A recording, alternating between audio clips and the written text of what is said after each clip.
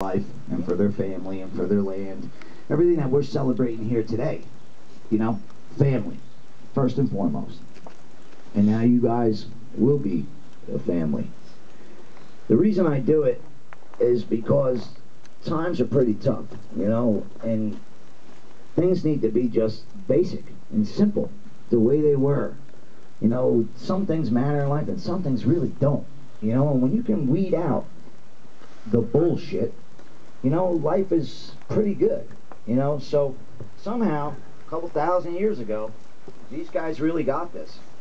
So there was no honeymoons, there was no drama. When an Apache couple got married, whether it was the holy man or the medicine man, whoever performed the ceremony, gave them this blessing at the end of the ceremony. It's called the Benediction of the Apaches. Now you will feel no rain. For each of you will be shelter to the other. For each of you will be warmth to the other.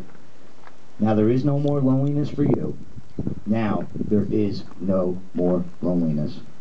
Now you are two bodies, but there is only one life before you. Go now to your dwelling place. Enter into the days of your togetherness, and may your days be good and long upon this earth. May Almighty God bless you both.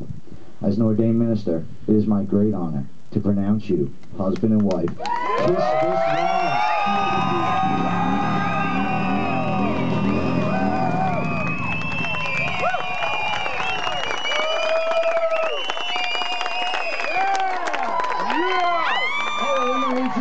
Just take a step back.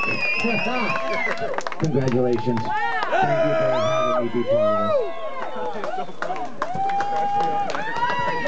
this. Another kiss. Another